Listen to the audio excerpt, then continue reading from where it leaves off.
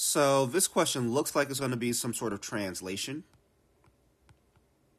where I need to make sure I understand the wording of the question and figure out which of the answer choices is a representation of that in function form.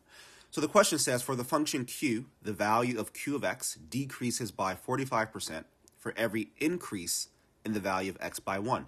Okay, so that sounds like a slope to me.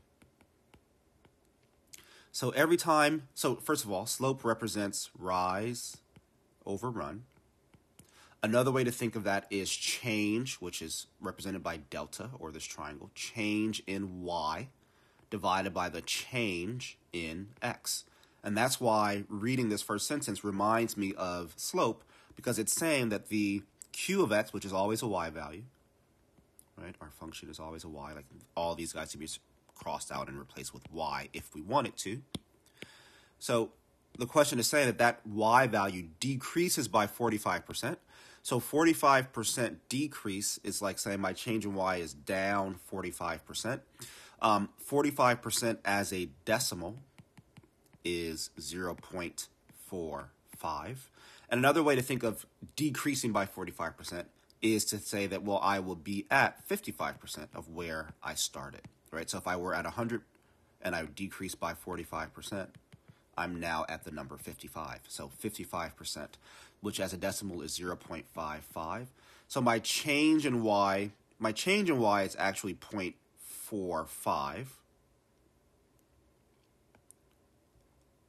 So I'll leave that there for right now. And then my change of x is just 1, basically, right? It says the value of x changes by 1.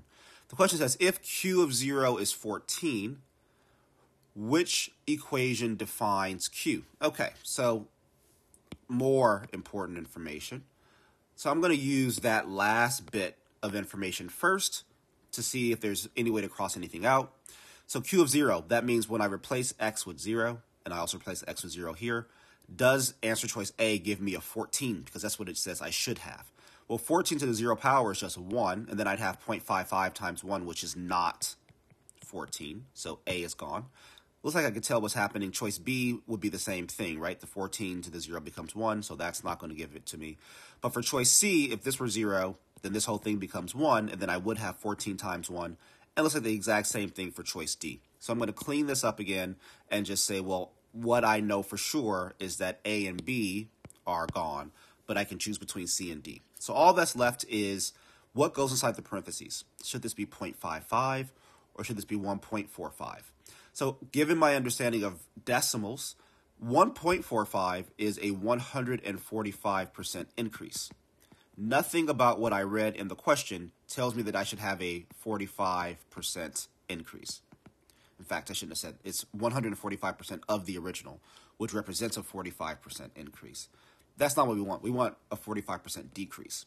So again, 0.55 would represent a 45% decrease, right? Because again, if you decrease by 45%, you're left with 55%. So I'm liking choice C as the best answer to this question.